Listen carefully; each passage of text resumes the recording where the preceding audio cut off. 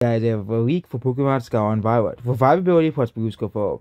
So Poison's ability will probably be restricted to a few gimmicky mons, which could be hard to fit on your team. My guess will be one time per battle, the whole thing where it revives a random Pokemon on your team to 1/2 HP where it switches out. If it's a move, it will probably have a high dispute to be Pokédex to uninstall teams.